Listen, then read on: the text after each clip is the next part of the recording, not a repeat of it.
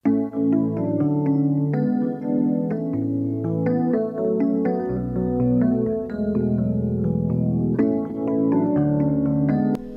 ngayon nga ay kasalukuyang naka-home study si Francine Diaz dahil sa busy schedule nito bilang artista.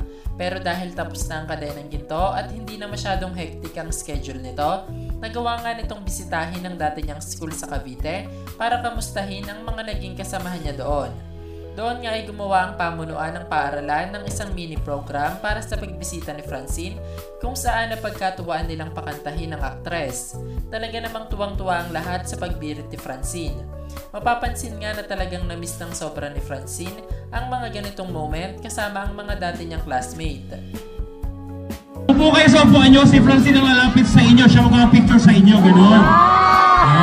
Pero manood lang, wala pong dudumog sa kanya.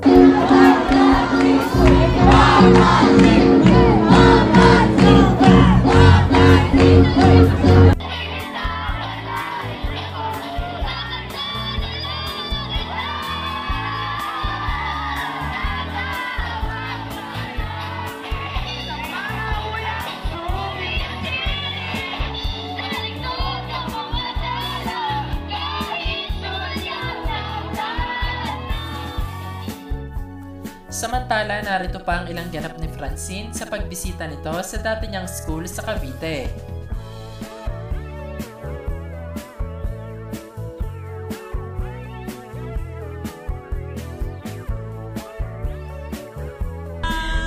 Ay, okay lang sa likod.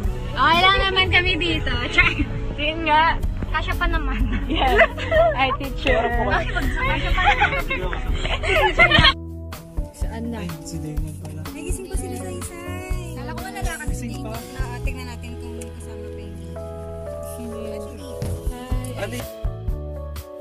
Take the time to cut them off, I need her. I know how to make the girl go crazy. When you treat her like you're number one. Ang arte.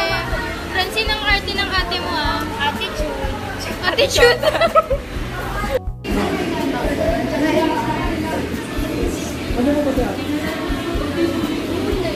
Paano?